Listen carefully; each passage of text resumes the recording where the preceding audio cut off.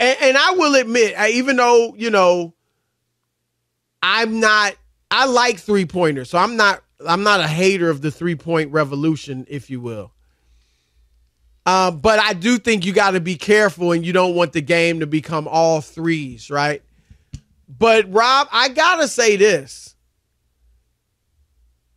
No lead is safe nowadays. I mean, you got to really be up by about 26 or more. With 5 minutes to go. Yeah, I mean, and I'll be honest, I think that makes it more exciting. Like watching that game last night, and Golden State led by double digits for basically the last 30 minutes. Not the whole, the Lakers pulled within 7, pulled within 9 or 8, but Golden State will push it back up. But I'm telling you, man, as a guy that picked the Warriors, so like we always talk about when you pull for your picks, I was never really comfortable because it's just no lead is safe. Right. It's incredible. Now it's 15-12, and again, this is early, but I'm just saying even late, Rob. I mean, the game 4, Rob G, correct me if I'm wrong, isn't that the game when Golden State was up by – no, that was game 3. They were up by 11 midway through the second quarter, which, again, that's still early. But then within 7 minutes, they were down by 11. And so it is amazing how quickly these leads vanish. And I got to be, again, I think that is a good thing. Like, it keeps the suspense. It keeps the drama for the most part. And so I think that's one thing that's been exciting about these playoffs. But let's stick with the Lakers and the Warriors, Rob. And Steve Kerr made some comments after Game 4 when the Lakers went up 3-1. He made some comments that he used the word gamesmanship. And Rob G, let me know if we have the sound. But he basically was saying that the Lakers are flopping, and that is leading to a lot of the foul calls on the Warriors. And Rob, in the wins, 3 wins for the Lakers, they are about I say this because I'm not exactly sure on the exact number, but I think it's plus 51 on free throws attempts when they, in their 3 wins. In their 2 losses, they're plus 1. Now, some people would say, oh, that shows. Yeah, that is correct. Okay. So that shows that the referee, the Lakers got to the line more than any team in the league and fouled less than any other team in the league. And then the Warriors got to the line. They were one of the worst in the league at getting to the line. So some of that is the way these two teams play. We see the Warriors shooting a lot of jumpers, not attacking the rim all the time. Right. So that, yeah. But Kerr mentioned, hey, the Lakers are great at gamesmanship, and they're, I don't know if you use the word flopping. And then the next game, Darvin Ham yesterday in the first quarter interview, at the end of the first quarter, said to Chris Haynes, hey, we don't teach flopping. We play hard-nosed basketball. I'm paraphrasing, but yeah, he was like, well, he didn't want to hear that. Right. He didn't want to hear that. And LeBron was asked about it after the game, Robbie. Here's what he said. We're just not a team that, goes out there and looking for flopping opportunities. It's just not us. It's actually never been any team that I've played on in my 20 years where we've been a flopping team. Rob?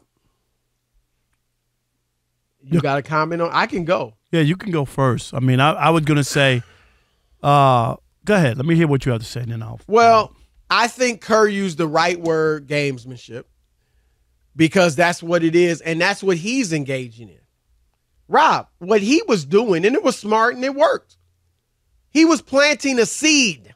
Right, for the officials. Yes, absolutely. Who did he play for? Phil Jackson. Phil Jackson used to always do that when they played the Knicks and other teams in the playoffs. Complain about the officiating to plant a seed. And that's what Kerr was doing. Basically say, hey, watch the flopping, and they ended up getting a favorable whistle yesterday. And now what I'll say, Rob, is Darvin Ham and LeBron James aren't lying when they say we don't teach flopping. None of my teams have been flopper. Yeah. Does Darvin Ham or any of the coaches LeBron's played for Do they have 15 minutes in practice where they teach you how to flop? Do they have film on flopping? Do they run flopping drills? No. But do players flop, both for the Lakers and the Warriors and every team? Dudes are flopping. They can call it selling the call, whatever you would. That's fine because that's what you're doing. But it's semantics. They're flopping. And LeBron is a historic flopper. But he said he's never been on a team where they flopped in 20 years. Well, I agree with him in that he's never been on a team that taught flopping, that saw But it doesn't mean that they flop. That's fine. They flop, right. But you flop. And again, it ain't everybody on every team, but certain players flop. I think, Rob, certain players, it is now instinctive to the point where if Darvin Ham had said to his players, let's say he said heading into game 6, look, guys, the refs are on notice for flopping, so let's not do it. I know some of y'all, we don't teach that. We don't really like it anyway, but y'all doing it, but let's not do it. Rob, I bet you dudes would still do it instinctively. They're so used to doing it. Instinctive, right? Like you get hit, you automatically exaggerate the call. The bump, just like, and this is, look, the Warriors, like I said, they're not, they're just as bad as everybody else. When Jordan Poole or even sometimes Steph or Clay, if they're shooting Draymond, they putting those legs out. They're seeking contact. That's the same thing. So this is gamesmanship by Steve Kerr. But for any of these players and flopping, unfortunately, they're trying to root it out. Only way to really root it out, Rob, is you just stop calling this stuff. Because they've talked about rules and all that and texts and all that, but it's still very much a part of the game. Yes. And it ain't going nowhere either, Chris. They've tried. You're right. They tried to put a cap on the flopping and all that stuff. But I think you're right, too, as well, about Steve Kerr. That was for the officials. Yep. Also, Chris, put that out there. We're the defending champs. Give us some respect. Look at what they're doing to us, right? I mean, that's and it's weird to hear them, but they're in a hole. They feel like they need a little help, and so they're hoping. And you said it last night, right? Did they get a call? Look, Rob, that game last night, and I like it because it wasn't brutal. It wasn't 1990s Knicks Rockets, but it was physical, and I'm here for it, Rob.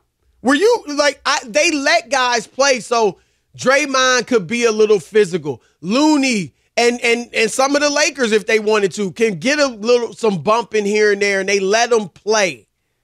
I don't want Draymond to foul out. Do you? No, and I don't want whistles all the time, Chris. Right. I want to see some basketball, and it's okay. You're right.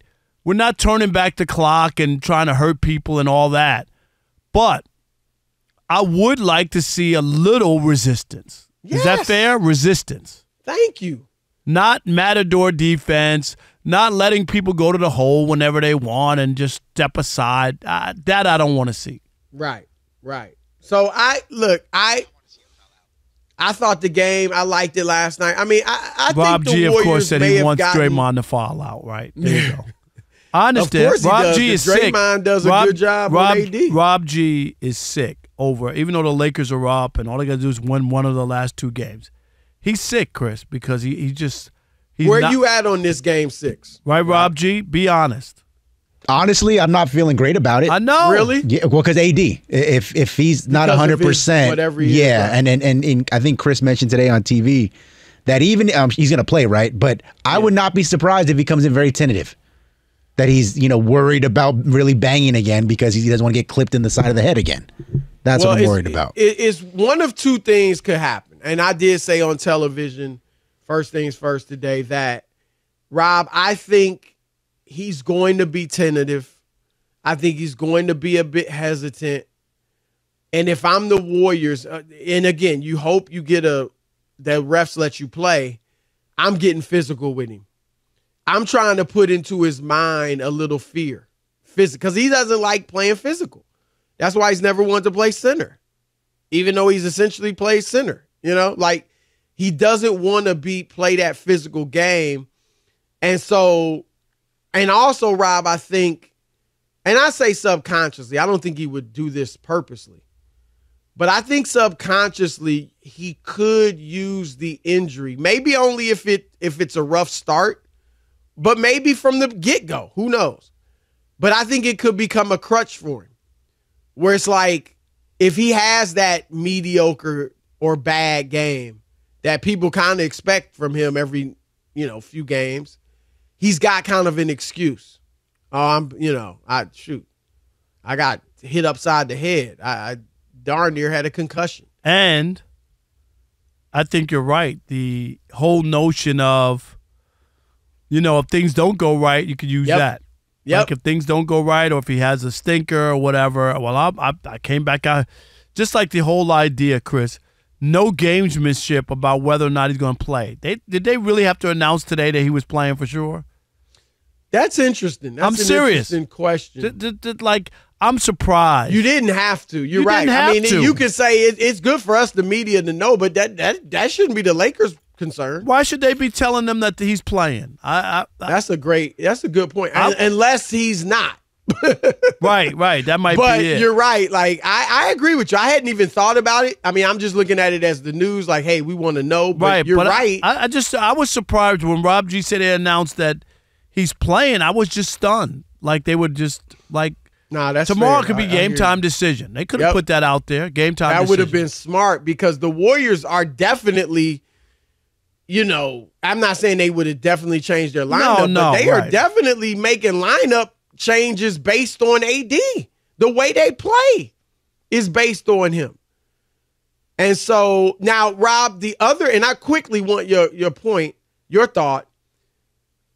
Nick Wright brought up a point, and I rarely say this about Nick, but I thought it was interesting and a good point. I'm joking, but that's my man. But it was a good point. He said he thought initially what I said about AD may be being tentative, using this as an excuse for a bad game or whatever. But he said with all of the criticism with the TNT crew and Stephen A. going at him the way they did, he thinks AD might be motivated to prove people wrong. You shouldn't need that. Right, but you know who we're dealing with. Do you think that's a possibility?